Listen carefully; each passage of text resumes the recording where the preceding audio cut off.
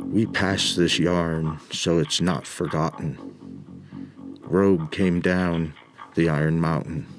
He knew not of the pirates on stay. Taking Tiny Tank to trade was the way.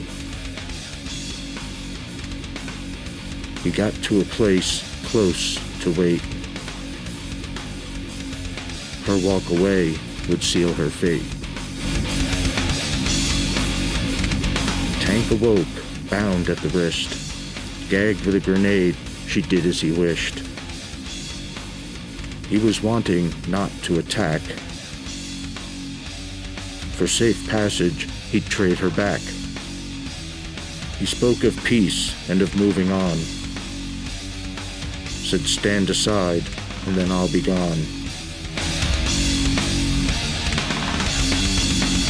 The pirates were nowhere in sight, yet just up the hill and to the right. On he drove toward the pirate camp, not yet knowing their paths had overlapped. The pirates had gained the upper hand, and no one would pass through their land. Rogue got out with Tank on a rope.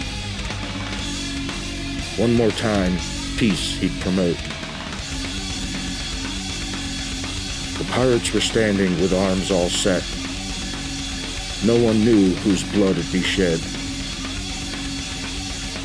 Rogue went on, speaking of peace, till one of the pirates made him cease. The pin came out and Tank stood fast.